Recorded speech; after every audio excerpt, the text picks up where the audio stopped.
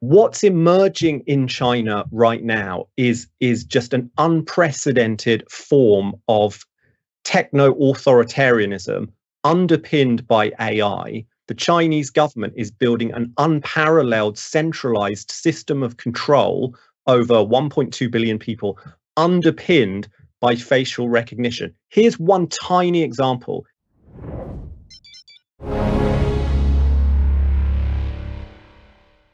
What's going on, guys? Welcome to AI Firehose. I'm Ash Bennington. Great panel of guests today. Today, I'm joined, as always, by Mikhail Voloshin and also David Mattin. David, welcome. Hi there, Ash. Hi there, Mikhail. How are you? Always a pleasure to be here. Doing great, man. Listen, I should say we had a Twitter Spaces conversation a couple of weeks ago that was just absolutely outstanding. I was just blown away by the insight and the observations that you guys brought together, interacting, talking about technology in general and AI specifically. So I'm thrilled to have both of you back here for this conversation. Let's just jump right in. Mikhail, it's been a couple of weeks since we've done this. What's going on in the AI space? There's been a flurry of activity. There's plenty of stuff coming out every single week, and it's been a couple of weeks since we talked. So it's kind of hard to narrow down a subject to specifically focus on. But I think that what we're going to be talking about this week is face recognition, which is a different class of technology, or at least a different use case of technology than what we've been talking about, which is generative models, primarily LLMs. In particular, there was a feature story a little earlier this month about, or I guess last month, in the New York Times about a company called Clearview AI. They have some pioneering software that scans just general pictures that are out there, photographs, and claim to be able to identify any face in any photo. The performance of the software is pretty impressive. They're not the only company that's doing this, but the reason that they're kind of a big deal is because they are prominently integrated with law enforcement. Turns out there's a lot of police agencies out there that are using face recognition technology to try and find perpetrators, sometimes find witnesses, and Clearview isn't the only one that produces this software, but it's been the most vocal about how it's used and just sheer numbers and just like the claims of capability. Yeah, there's a tremendous amount to talk about here. This particular feature seems to just scare the hell out of people in general for a whole variety of reasons that we're going to get into in just a minute. David, thoughts on this big picture, facial recognition, AI, and law enforcement? Yeah, it's a huge one. And I've been following the story of Clearview for years through my newsletter, and it is an absolutely fascinating story. I mean, just as Mikhail said, this is a company that essentially has gone to the internet and just scraped every single human face it can find from the net, billions of faces from social media profiles and so on, and just built this huge database of humanity.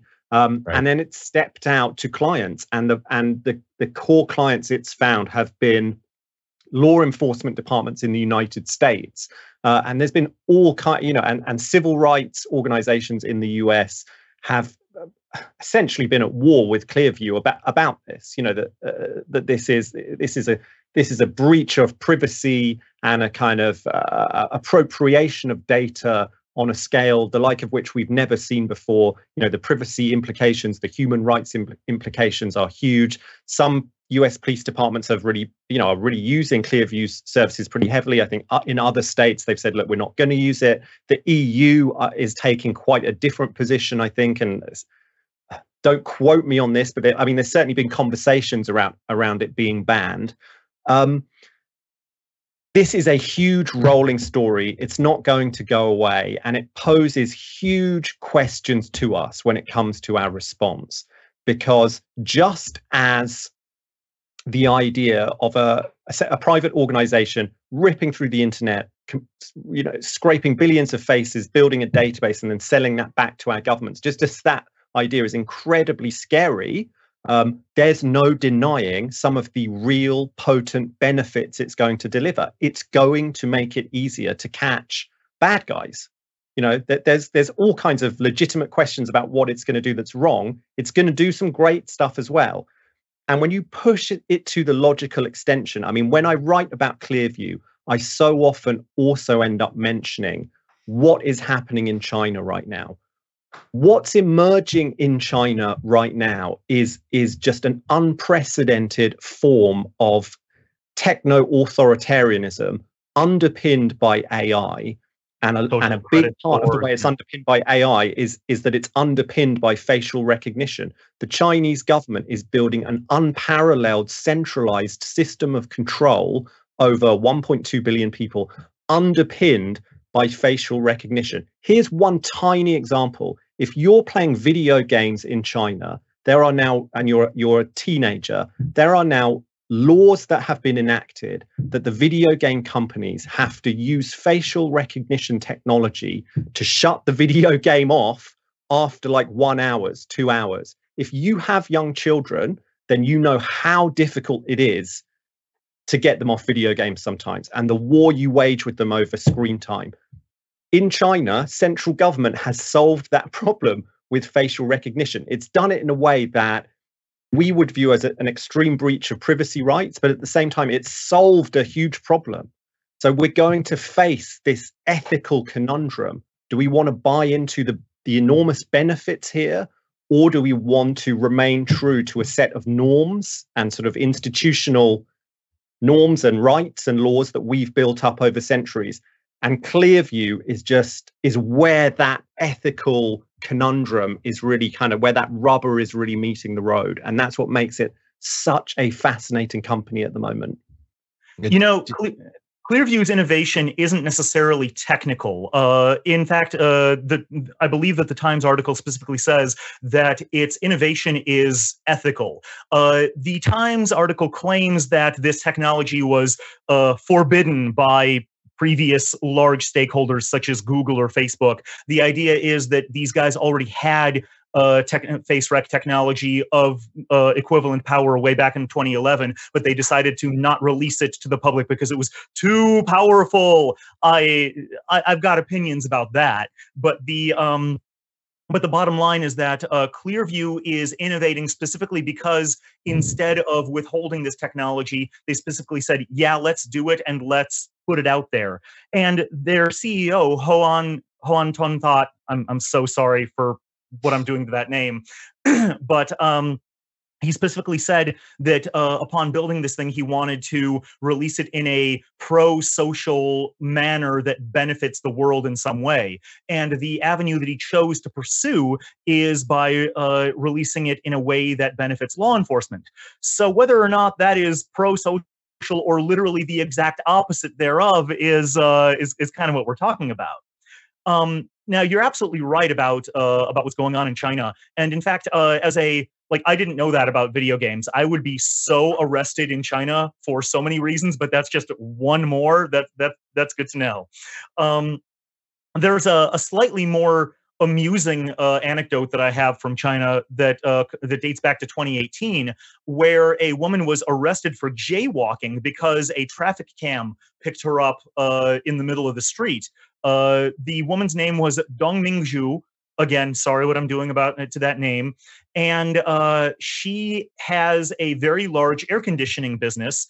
And it turned out that she advertises on the sides of buses. And what the traffic cam picked up was her face in an ad on the side of a bus. And for that, she got a citation. She was able to plead that down, but there's, that's just a great example of the way that this technology can be used where it gives too much confidence to law enforcement agencies that they've, got their guy, when in actuality, we're dealing with false positives and other glitches that just seem, in this case, silly, but in other cases could be pretty horrifying. Hey, sorry to interrupt again. It's Raoul here from Real Vision. I'd love for you to subscribe to the channel, get the notifications. We have so many incredible conversations with so many amazing people. It will really help you in your financial journey and your journey to understand just what the hell's going on in this world. Anyway, click subscribe, get the notifications, and enjoy. You know, it's interesting when we talk about this case about sort of scraping the web for vast amounts of information. I feel like we all have that one buddy from high school who refuses to get a Facebook account because he's totally paranoid about the fact that it's going to somehow be scraped. And now here we are. Here's your example. Here's your use case. Our paranoid friend from high school seems to be right in terms of the ability of large, databases to be gathered based on social media data. Well, not having a Facebook account is not going to save you from having your photo on the internet. Right. There was a BBC report where there was a reporter who interviewed the Clearview CEO, whose name I will not try to pronounce again, and he tried to see. He did a search. The reporter did a search for himself, and sure, he got all of his like LinkedIn pics and all of his Facebook pics and stuff like that. But he also got pictures of himself in the background of like concerts and music festivals and just on the street from like people whom he doesn't know who were happening to take a selfie while he coincidentally was in the background in that exact moment. And there he is. He's like, wow, that's me. I'm in this photo. I had no idea. It reminds me of this one scene from Parks and Rec where Ron Swanson Googles his own home address and immediately throws his computer into the trash. And for me, what was funny about that was like throwing your computer into the trash is not going to get your house off of Google. Right.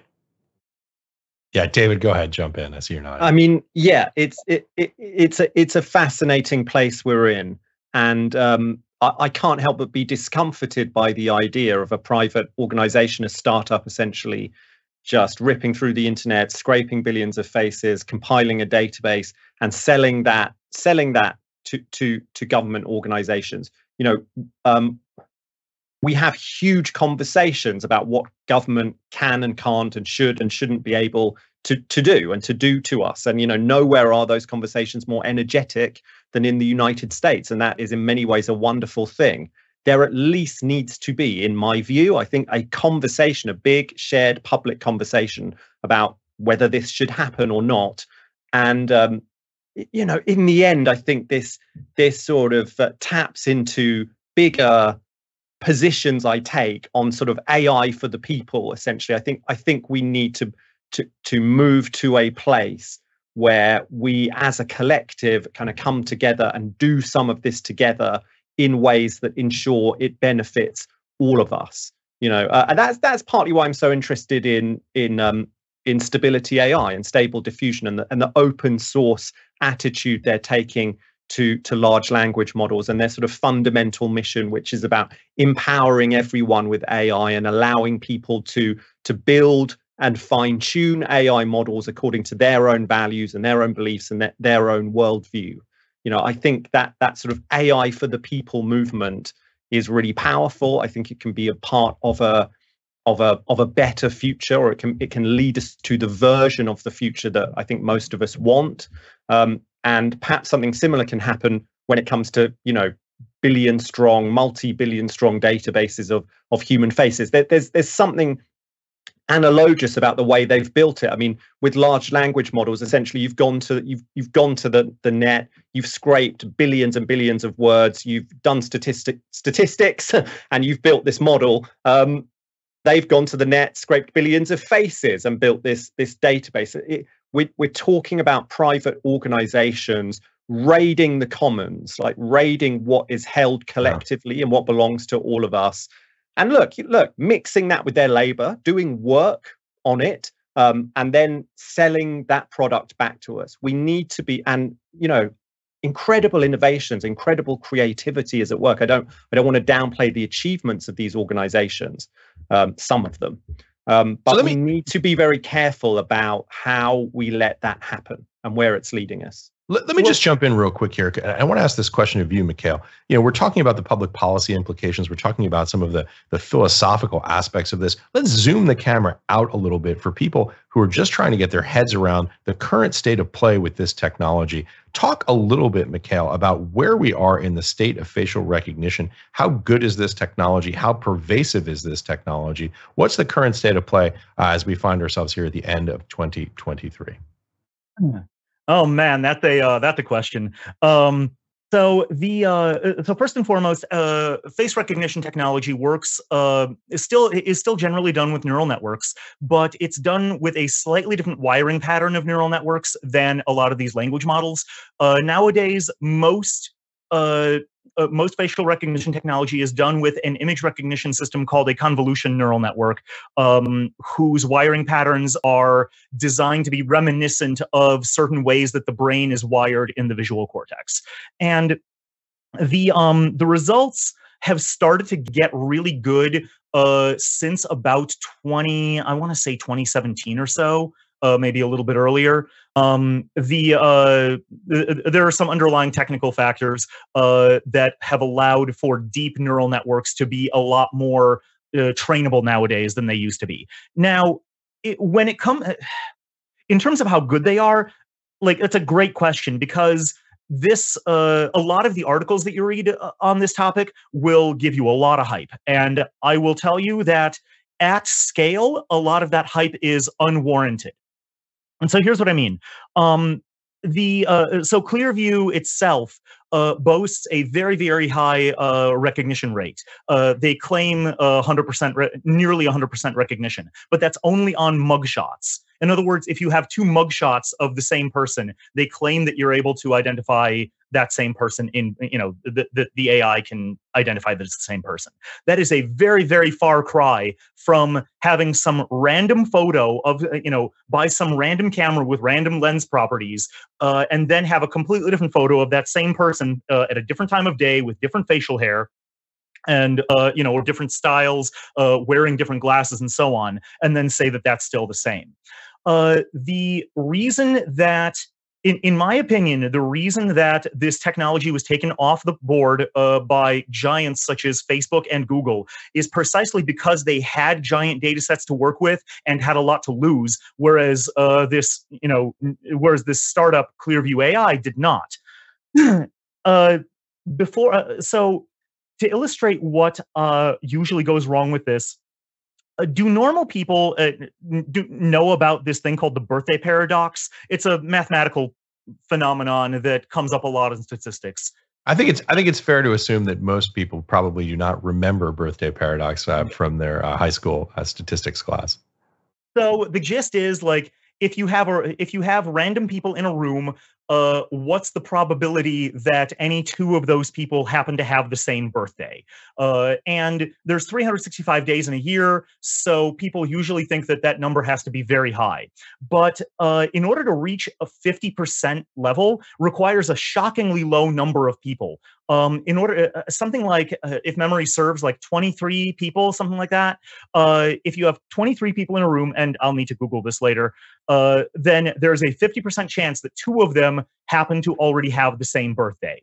And just as background, the reason that that's the case is that every single time you introduce a new person into the room, you are performing a number of comparisons that is equal to the number of people that are already in that room. It's an n-squared scaling, blah, blah, blah.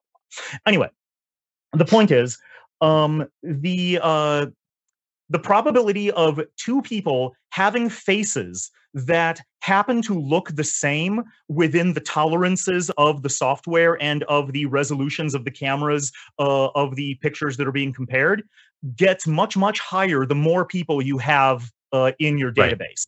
Yeah, and the difference is between sort of physiognomy, facial structure, and birthdays is that they change over time. So when you talk about this idea of tolerance, you have to have some degree. I mean, for example, you change your glasses, you grow a beard, you cut your hair, you gain 20 pounds, you lose 20 pounds. You need to be able to have this variability built into the system. Here's the problem with that. That variability, exactly as you point out, means that you may look more or less like someone else on any given day. And obviously, when what we're talking about here is guilt and innocence, the ability of, the police to show up behind your door. I know one of the stories that we're going to talk about today, Mikhail, is about a guy who was accused of murder, vehicular homicide specifically. But these are extremely, extremely sensitive contact. I know the story is a little bit different. It wasn't him on camera, but right. We're going to talk a little bit about that. But obviously, this is of the highest priority and the highest sensitivity. So, I myself just had an encounter with a failure of face recognition.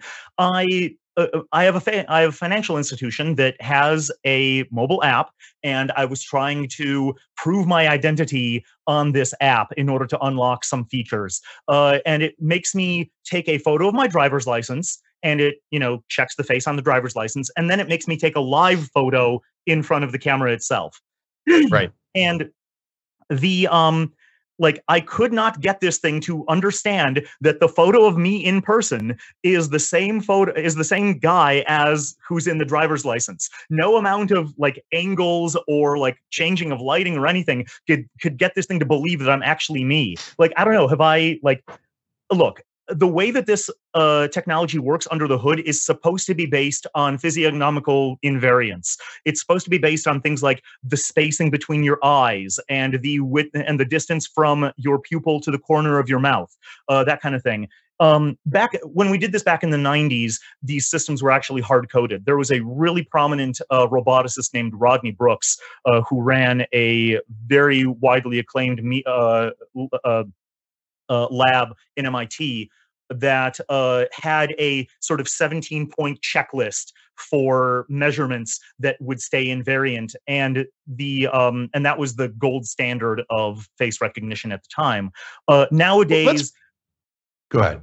Well, nowadays we just let neural networks figure that out for us, but the point still stands. These are supposed to be based on things that don't change over time, and yet this thing could not recognize me to save its life. So that's a type 1 error, right. A false positive. Sorry. That's a type 2 error, a false negative. I am me, and it doesn't recognize it.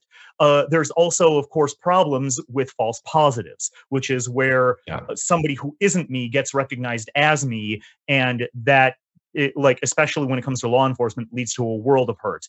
Real quick, there was a case in 2018 with, I don't think it was Clearview, I think it was a different face recognition system, where a man in the Bronx was pinged for stealing a pair of socks, or a 6-pack of socks, and he was pinged because of face recognition technology.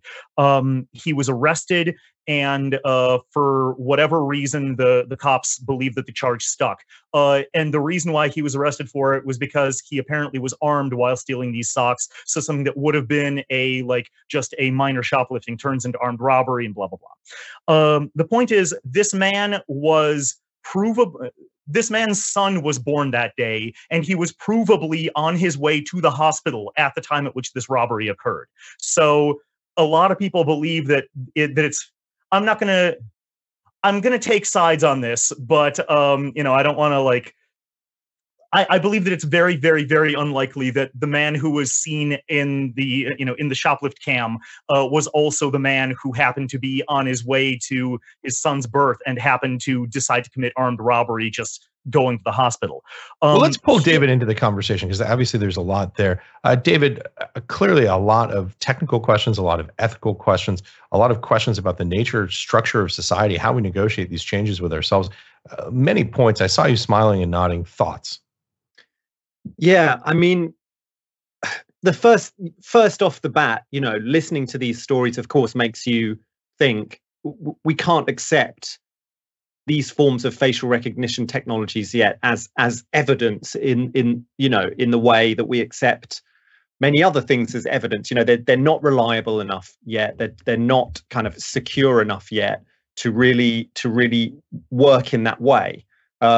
We can continue to develop them. They'll continue to get better. What we're going to hit up against then are different questions, and they will be questions about trade-offs. And that's really what I'm driving at too with this comparison with China.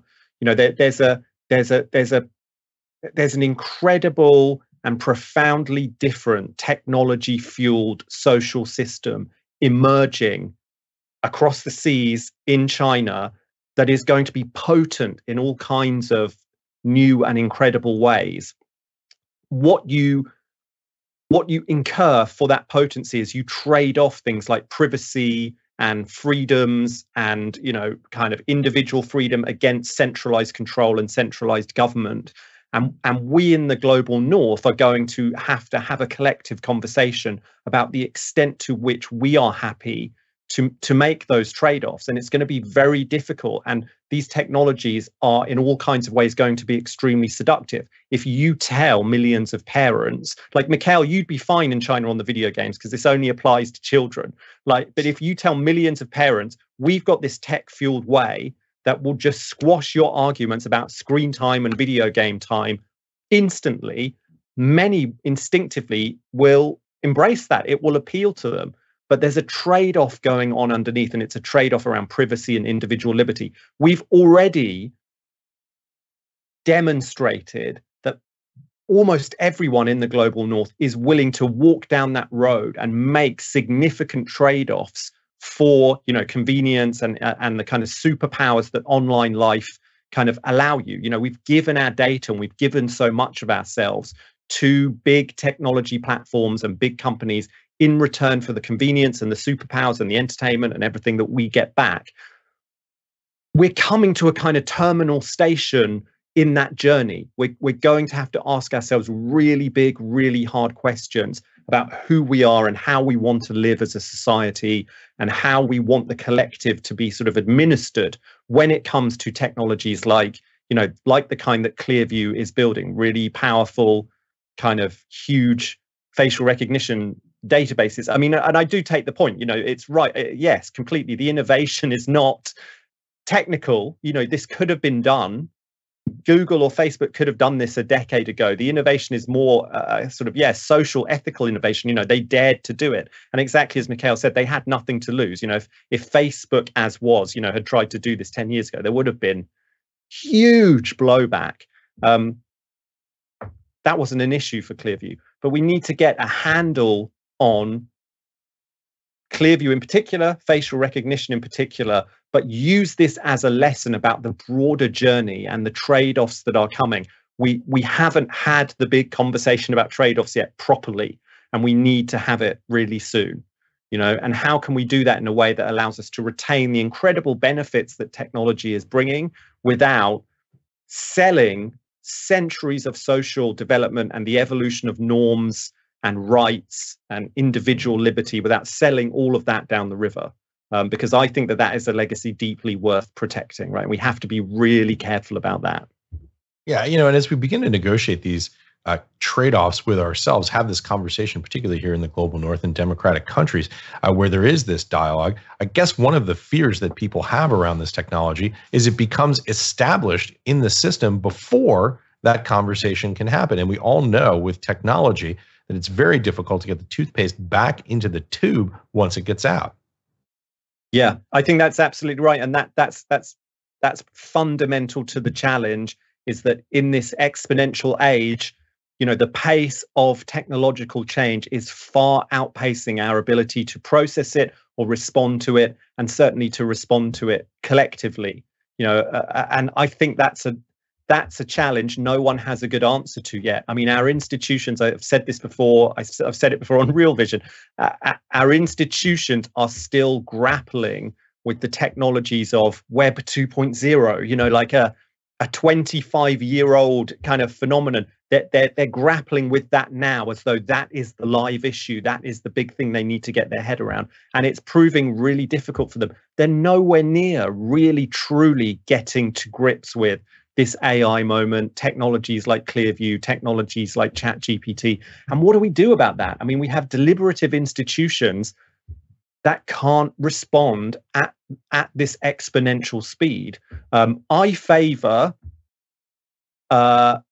decentralization and new forms of local control. I think we've centralized too much power, and that makes us slow and unresponsive, and that's really catching up with us now. And what we need is more localism, more decentralization. That's far from being the solution to a one-shot solution to this, but I think it's part of the journey we need to go on. Mikhail, let me ask you this. As we talk about this, one of the questions that I asked earlier is this idea of where are we in terms of how pervasive this technology is today in terms of getting the toothpaste app back into the tube. Where are we in your view of how pervasive it is, how much it's currently being used. I mean, I think a lot of people watching this probably think, well, listen, Bennington, you decide to live your life in front of a camera. Obviously, there's a huge database of everything that you say and do. But hey, listen, I don't. How much do ordinary people get surveilled in this way, whether through their own social media accounts, or as you pointed out, just through the bystander effect of being present in public spaces? If you're in London, you're basically on TV 24/7. If you're in New York, you're basically on TV 16/7. And if you're, in Plainsville, Oklahoma, or something like that, you're probably only on TV when you run a red light. So it's very much region dependent, population density dependent, and so on. Clearview claims that they've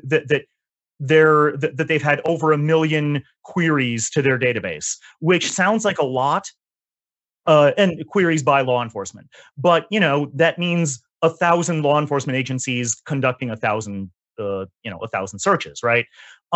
So my understanding is that in large cities, most, if not all, large city police precincts use some kind of face recognition in some way, shape, or form or another. There's actually a really subtle use of face rec that is kind of accepted as standard practice, but is still experimental to this day, which is, how like when you watch Law and Order and you have a grainy video footage and somebody says enhance, and like suddenly there's a resolution magnification that like magically pixels turn into sharp edges and stuff, right? So turns out that we actually do have neural upscaling nowadays, where you actually can take a VHS recording and upscale it to 4K.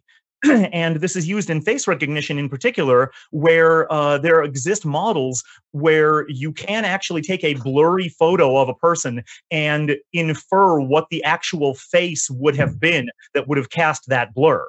But it's important to remember that it's not precise. There's a window/range of faces that could result in the same blur.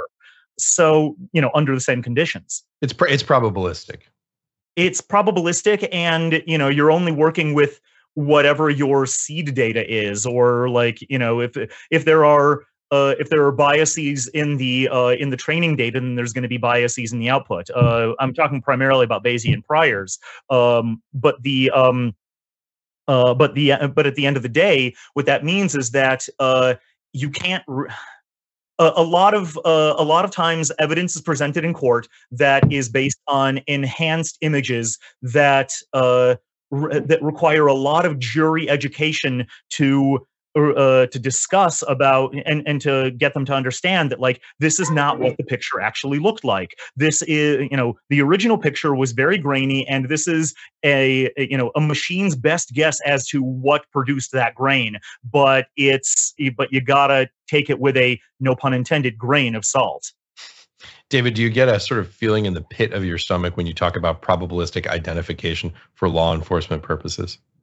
I mean, you have to, right? We can't. I mean, I guess we make legal decisions on the balance of probability. If you can educate juries to the point where they can understand that this is a kind of probabilistically reconstituted image, and not a definitive image of a person, it's essentially a statistically created sort of image. Right. Then fine, perhaps that can form part of the tapestry of evidence you're using. But yeah, I mean, we need to get a grip on this particular issue, but we need to start a larger conversation, or really head into a larger conversation about where all this is heading. And I mean, I'm reminded too I write about Amazon all the time. Look at this kind of amazing panopticon that Amazon are building. They have the Ring doorbell. How often do you see kind of online Ring doorbell footage now, right? They have Ring doorbell, which allows them to have kind of constant overview of the front door and the driveway. Then I think a year or two ago, they sort of introduced that technology where Ring doorbells would start to kind of automatically connect to one another and allow Amazon to kind of build this model of like the whole road. If there's lots of Ring doorbells on it, then they have this little home robot now that they want to like whiz around your living room and your kitchen, which is of course seeing everything, you know, and you know, pretty soon we'll start to say to Amazon, oh, hey, like the house has run out of like, you know, toothpaste. Why don't you buy some? They just and soon after that, Amazon will inform you that your house ran out of toothpaste and they're sending it to you. Right, exactly. They want to see everything, and of course, why not? And exactly that, an incredible kind of convenience will flow from that. But we have to pause and ask ourselves at what cost that convenience, you know, comes at, and what kind of superstructures and what forms of technological oversight we're allowing to grow around us. And look, I'm not sitting here arguing directly against these technologies and their use, or even their use in some of the ways we're talking about now. I'm just saying we need to have a collective conversation about this. We need some collective agency here. We need to assert ourselves, the human collective, against the constant incursions of technologies and big technology companies. That, you know, that needs to be a conversation, not just a one-way street, because what's happening is amazing, and intellectually and creatively, just like you two, you know, I find it so exciting what is happening right now. You know, like, I mean, Twitter, X, I should call it now, is a literal fire hose of AI innovation. I've never seen anything like this in my lifetime. It's incredible what is happening, and it's so exciting. But we do just need a conversation about where it leads us and what we want from it and what we don't. You know, we should have the agency. It should serve us. David, let me ask you this. Will we ever have privacy again? Will we ever have a private conversation? Will we ever have the ability to, you know, to not be filmed, recorded, or somehow otherwise observed by, as you put it, the panopticon? There's no doubt that norms around that have shifted massively, and that the idea of, you know, privacy, like your grandparents' privacy, is gone. Right. You know, for most people, certainly people who live, you know, in cities and live with technology and don't have a particularly mindful relationship with technology, which is most people, and most of the time, including me. No, like, you know, there's always something listening, or something that could be listening or might be listening tomorrow, and processing that data. I mean, you know, look at the data we're giving to you know, ChatGPT. You know, look at, I mean, we were chatting before the show, look at these incredible AI virtual companions based on celebrities that Meta wants to build now. So like Paris Hilton's going to talk to you about, I don't know, like detective work or whatever it was. And Snoop Dogg's going to be your dungeon master and all this stuff, right? They want people to have deep, close, intimate, interesting conversations with these AI companions. That's data. That's all data that we are handing to these huge technology companies. So okay, tell me more about this strict old-fashioned rules of privacy, I think, are gone. Mikhail, let me ask you this. One of the things that's interesting to me, and maybe we're all on this show dating ourselves here a little bit, is the intergenerational aspect of this, how younger people seem to be just much more comfortable with the idea of sharing their data. It's almost like this sense that they don't care and they don't feel like they have anything to hide. Whereas if you talk to people in their 60s or 70s, they kind of say, are you guys all insane? Why would you do that? Well, so first of all, when you're younger, you you still see yourself as the center of the world. And more importantly, those of us who've been around the block a few times have seen things that were totally normal 20 years ago be you know, just heinous crimes like declared retroactively 20 years later. And so, you know, I think that a lot of us who are a little bit more hesitant to put anything out into the public sphere intentionally, you know, kind of have this hesitation of like, yeah, you say that now, watch, you know, watch the, you know, what is it?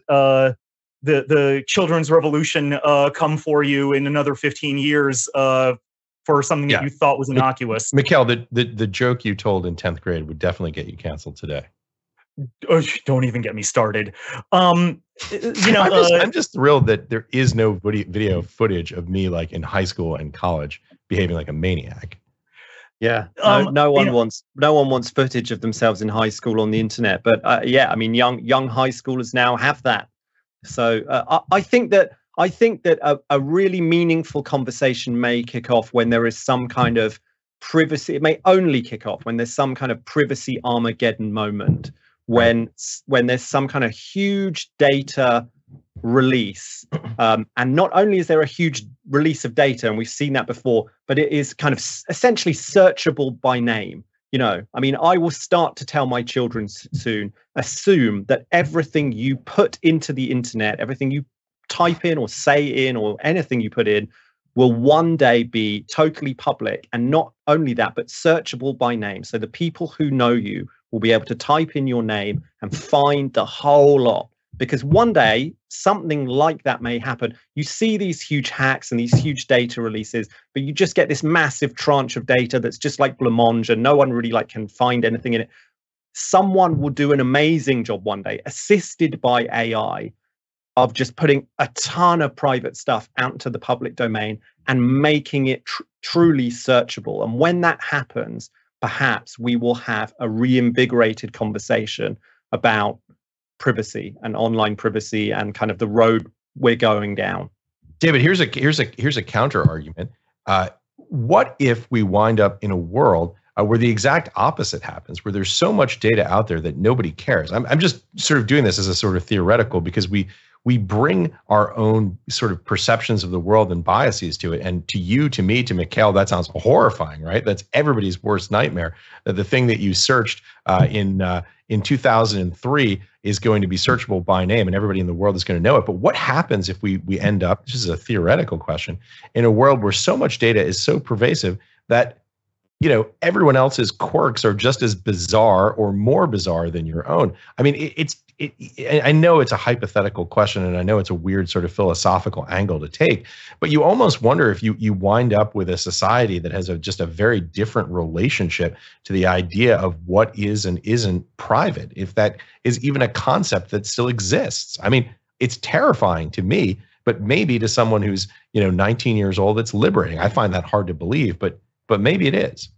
I've seen futurists say that by 2052, everybody will have seen everybody naked.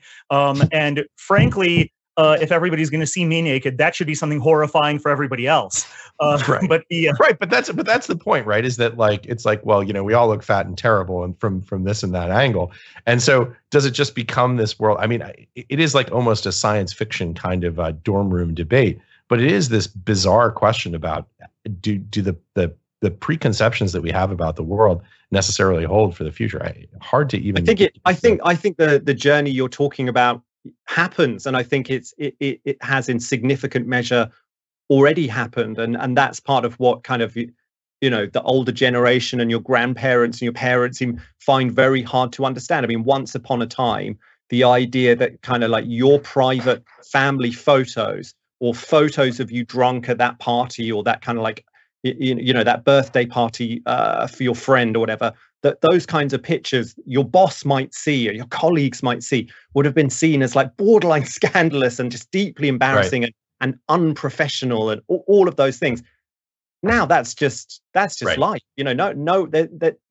That form of norms have changed. The idea that it will be deeply humiliating. I mean, literally in the 90s, if you wanted your colleagues to see you on the beach in a state of undress, you had to take those photos, print them out, bring them into the office, and force people to look at them.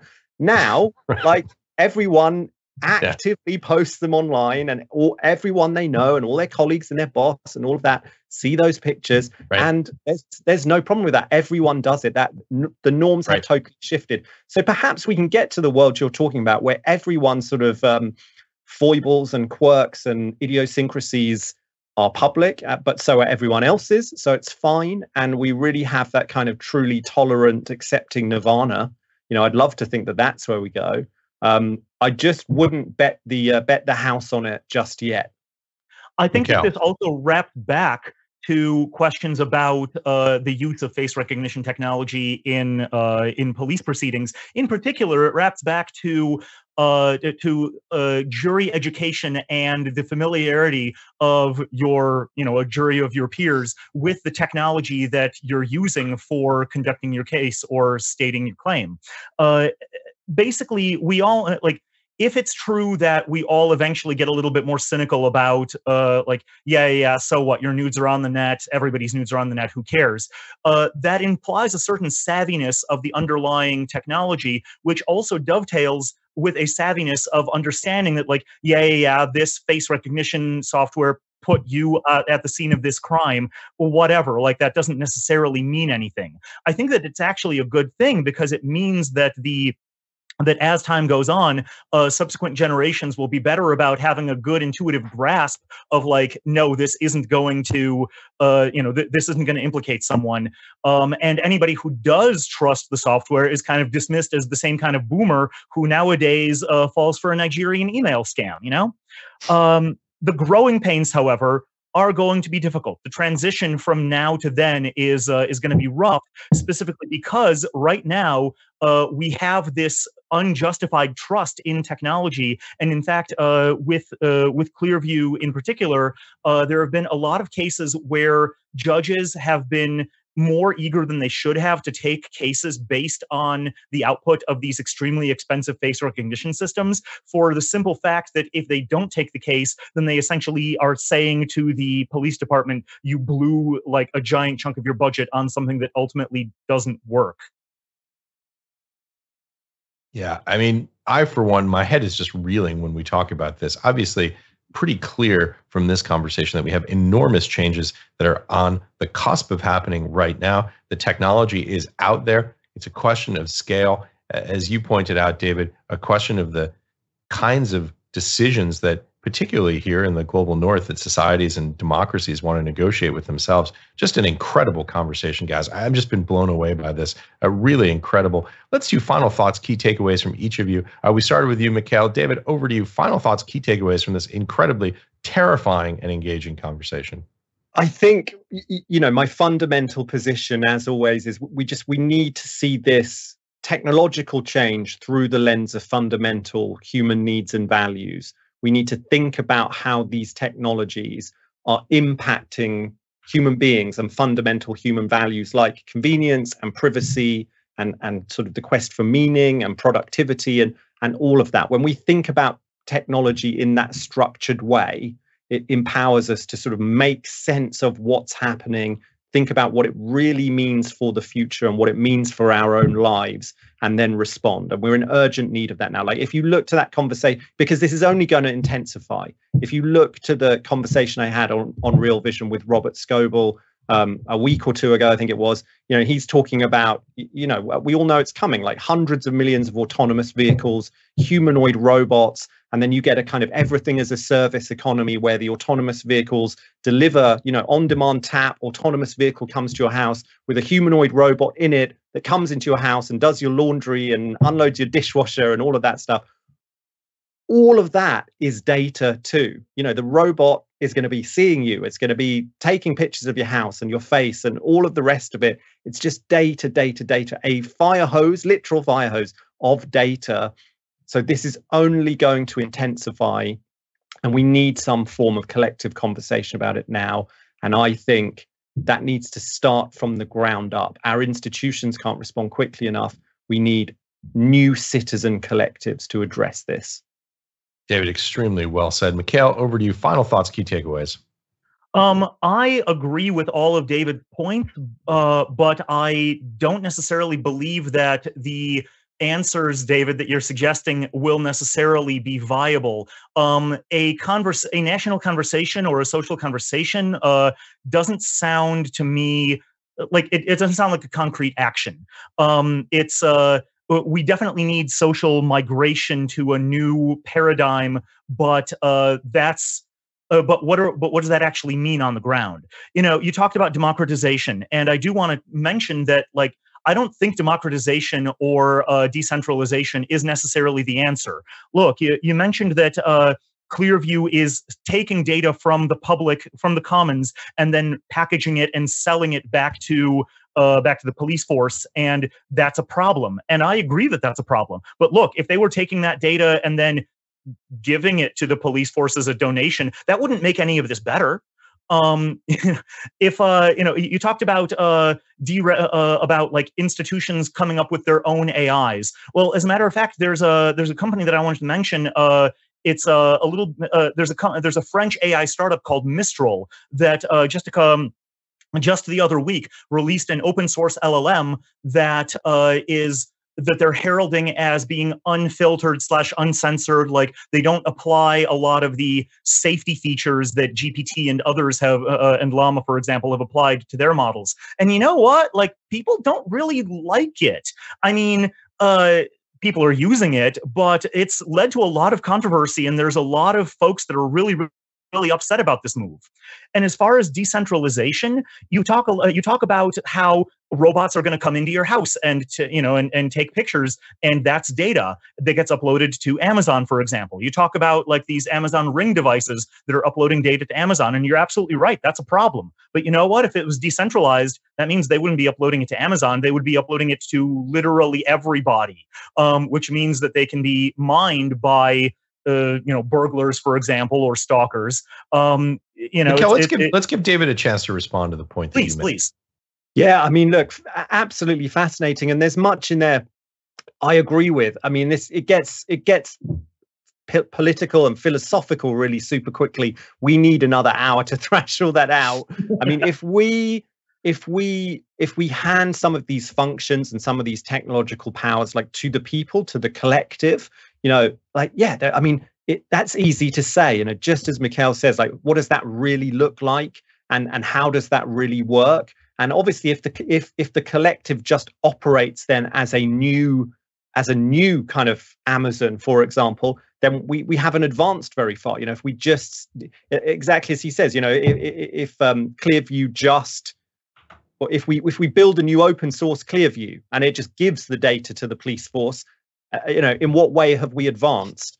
If we're going to, that, what I'm suggesting needs to be coupled with a new set of norms around how we do all of this. That is easy to speak, easy to say, but very, very difficult to construct, and certainly hugely difficult to construct quickly enough to be meaningful when it comes to this technology. So, this is just a journey we're all on. We're all trying to make sense of this, put the pieces of the puzzle together. And this is just one tiny, tiny corner of the broader puzzle that is the exponential age.